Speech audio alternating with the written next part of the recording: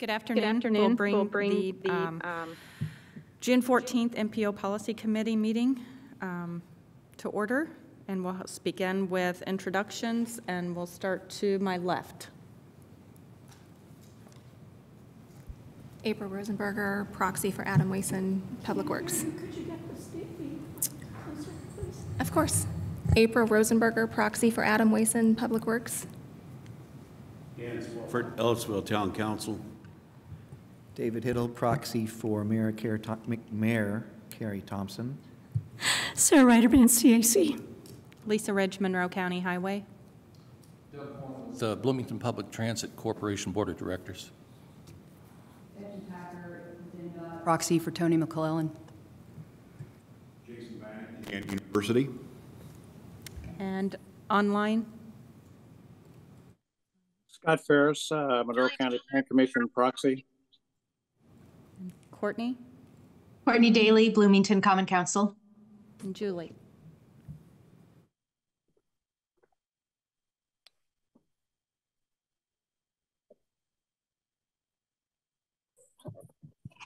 Julie, can you hear us?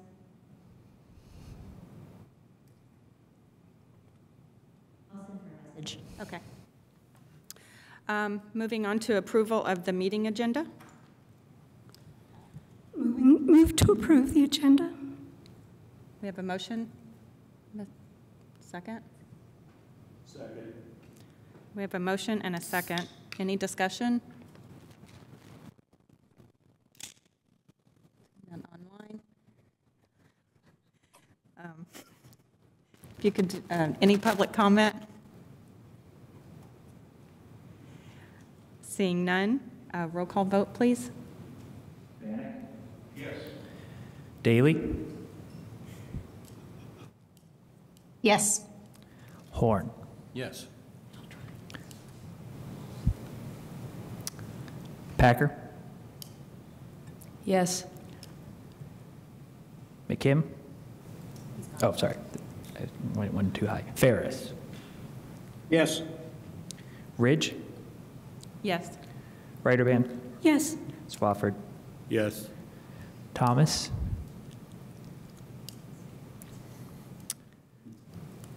Hiddle?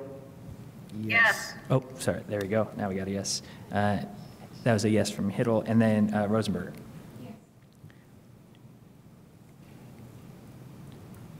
And then we just had Jillian Kinsey join. And then I'll roll call Kinsey then.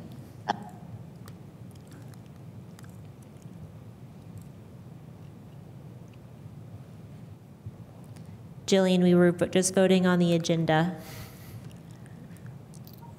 I'll say yes. Okay.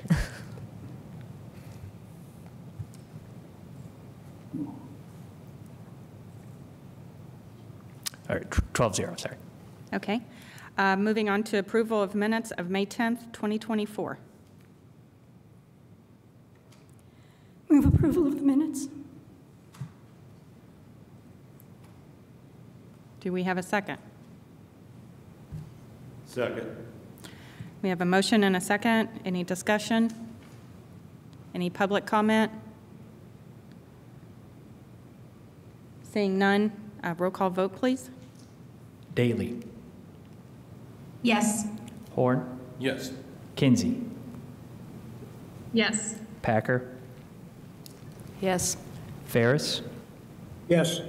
Ridge? Yes. Ryderband? Yes. Swafford? Yes. Thomas? Yes. Hiddle? Abstain. Rosenberger? Yes. Bannock? Yes. 11-0-1. All right. Communications from the chair or vice chair? I don't have anything. Sarah, do you? Not specifically, no. Thank you. Okay. Reports from officers and/or committees. Citizens Advisory Committee?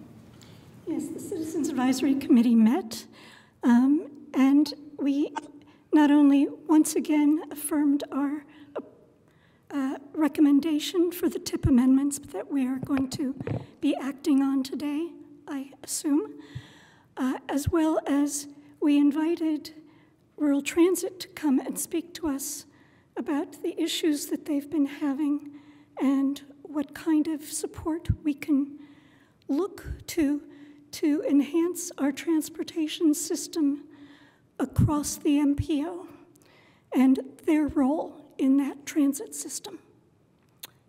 We will be inviting BT to join us either this month or when we reconvene in August.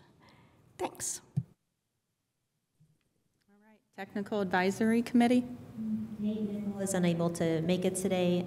April serving as his proxy, but Nate had sent a message that the TAC met on May 22nd and recommended approval of the TIP amendments, DES number 2101785 and DES number 1902772. All right, thank you. Reports from the MPO staff, Heat Watch Program, and volunteers. Yes. So we have Anurag Bhatt from the Economic and Sustainable Development Department from the city. And so he will be presenting the Heat Watch program and an additional slide. So Anurag, you're welcome to come to the podium and I will get this brought up.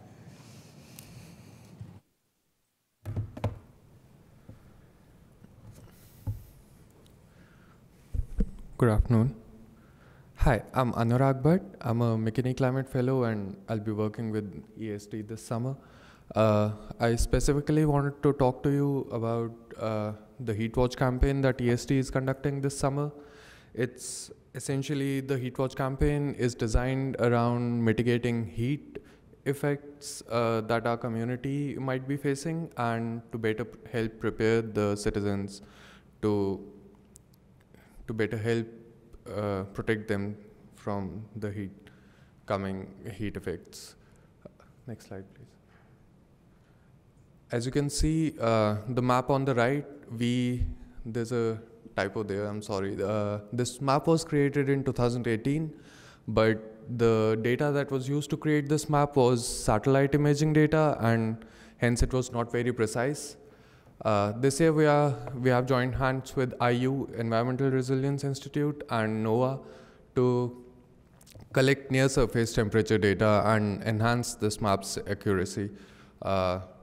Along with this, we'd also be having air monitoring done across the city, and we are also organizing a community survey that will help us access. Sorry, we were trying to get the other ones working as well. We have to shut them all off to get them working. There we go. Sorry about that. We shall also be focusing on the Bloomington community survey this summer, and next slide, please. There are some details about the Heat Watch campaign. The goal is to collect temperature data and understand and address heat distribution in the city. Since we are not sure about the specific date, the campaign needs to be organized on one of the hottest days during the year. And we are waiting on NOAA to tell us what the hottest day is going to be. We have an estimate that it's going to be between July 26th and 8th of August. So we would require volunteers and we would require drivers and navigators to drive around the city through predetermined routes of 30 minutes each. And the activity has to be done thrice a day so that we know the temperatures in the morning, afternoon, and the evening, because if the city doesn't cool in the evening, we have more problematic issues. The training, there's a training all volunteers would have to go through a training. They can opt for a virtual or an in-person training. The trainings are scheduled on July 12th and 13th, and incentives that will be given to the volunteers would be a $50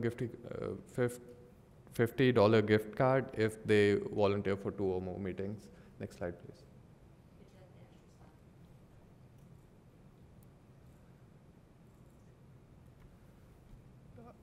We will also be engaging in the Bloomington Community Heat Survey this summer. The survey is expected to launch around 8th of July, and while that Heat Watch activity was planned to design on the supply side of heat, this community's heat survey will help us understand the demand side of heat, what helps the community, what hurts the community, and we also want to understand how heat waves impact residents, and this will help us develop a tailored heat response plan for the community and help us better prepare for the future itself. The survey would take around 10 minutes roughly. We are planning to do a sampled survey around the Bloomington community throughout all census tracts. And feel free to participate and spread the word around the survey. Thank you. That was all. Any questions about the program? Okay. If there are, feel free to email. Oh, Sarah. Since the dates are non-specific, if someone is going to be away in any part of that period, they should not volunteer. Is that the understanding? Not really. Actually, we would soon the date will be made available to us very soon. It's just the National Weather Services and NOAA, they only have a specific amount of time where they can accurately predict the date. So we are waiting on them. We should have that date in a couple of weeks, and we'd spread around the word again with the specific date in mind. So by the time of the training, you should actually know the Absolutely. dates. I see. Absolutely. Okay, thank you. If any other questions come up, feel free to send them to me and I can pass them along. And then the next. Rachel, Oh, I'm sorry. I had a question. Mm-hmm. Just really quickly, are there any age limits on who can volunteer to do this?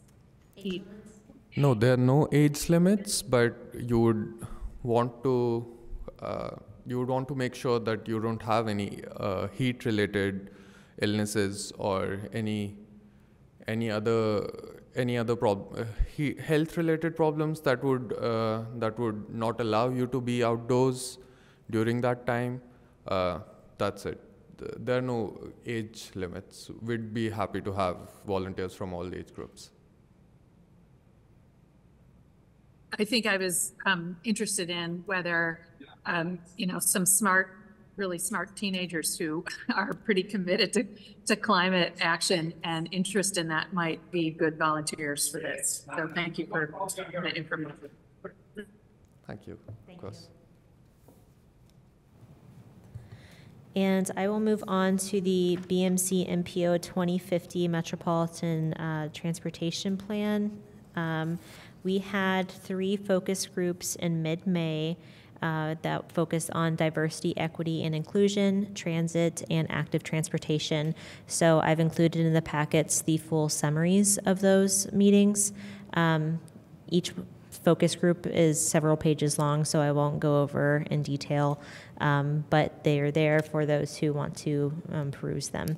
And then on July 22nd, that's a Monday, we will be having our second public meeting from 4 to 6 p.m. at the Switchyard Park Pavilion.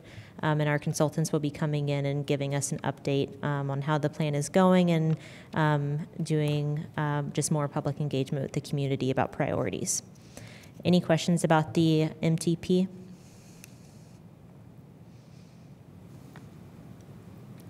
Thank you.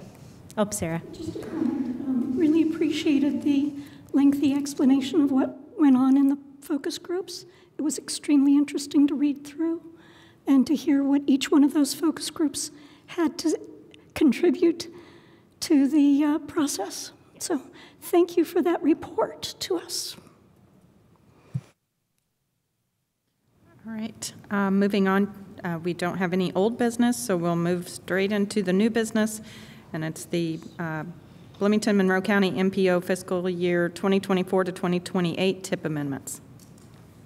So several of these are residual from the May Policy Committee meeting. I believe those would be 1 through 9 in the staff report, and then numbers 10 and 11 are from the most recent. They're new, and they were approved or recommended for approval from the Technical Advisory and Citizen Advisory Committees. So I will go through the full staff report, and we have Becky Packer here from NDOT for any questions that need to be addressed from the NDOT projects, and then we also have a Monroe County project, so I think Lisa can provide insight to that if there are any questions.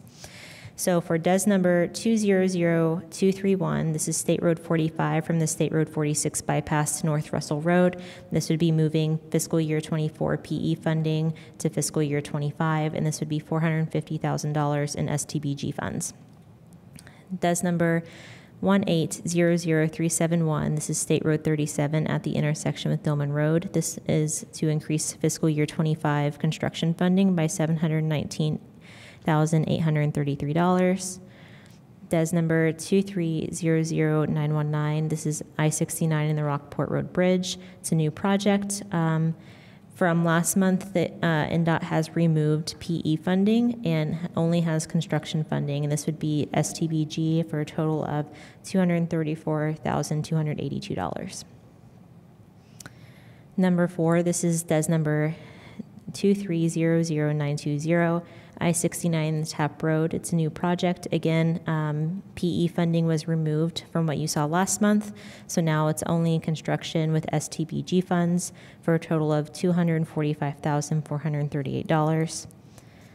Number 5 is DES number 2300921, I-69 Chambers Pike. Again, a new project, and similarly, the PE funding was removed, so construction STBG funding for a total of $256,594. Number 6, this is DES number 2300998, the State Road 45 small structure replacement. It's a new project. There is still PE, CE, and CN funding on this. Number 7, DES number 2301124. This is State Road 446 of State Road 46, also a new project. This is utilizing NHPP funding and there will be a PE and CN phase on this. DES number 2301227. This is State Road 446 to Morris Pike. It's also a new project. This will be utilizing HSIP funding and will have PE, right-of-way, and CN phasing. DES number 2400106, State Road 45 at Liberty Drive, a new project. This will utilize HSIP funding for right-of-way and construction. And then moving on to the newer amendments that were not on last month's agenda is DES number 2101785. This is the repair or replace lighting in various locations in the Seymour District. This is to move $2.6 million of construction funds from fiscal year 24 to fiscal year 25. And then, so like I said, 1 through 10 are all NDOT projects. So moving on to the Monroe County project is number 11, DES number 1902772, Rockport Road, bridge number 308 replacement. The letting date was moved to July 2025. So the funding schedule is just to satisfy that new letting date. So right of way was moved to fiscal year 2025, and then CE and CN funding were moved to fiscal year 2026. None of the amounts changed. Are there any questions on the TIP amendments?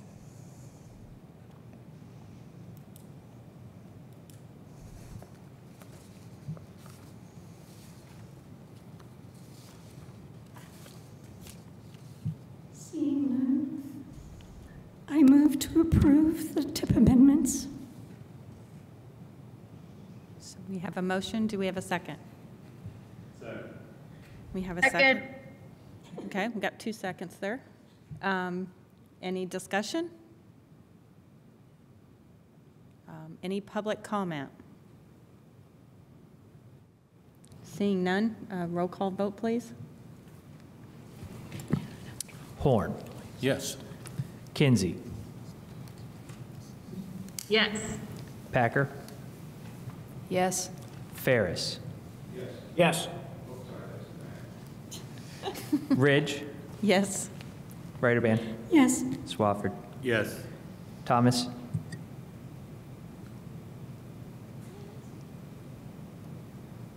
Yes. Hiddle. Yes. Rosenberg. Yes. Bannock. Yes, and Daly. Yes. 12-0. All right, moving on to public comment on matters not included on the agenda. Seeing none. Communications from committee members for items not included on the agenda.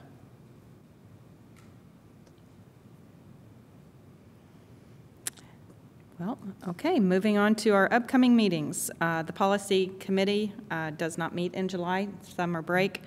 So the next meeting of this board will be August 9th, 2024 at 1:30. Technical Advisory Committee will be July 24th at 10 a.m. Citizens Advisory Committee will be July 24th at 5:30, and all of the meetings are available on hybrid also. And I move for an adjournment. Move to adjourn.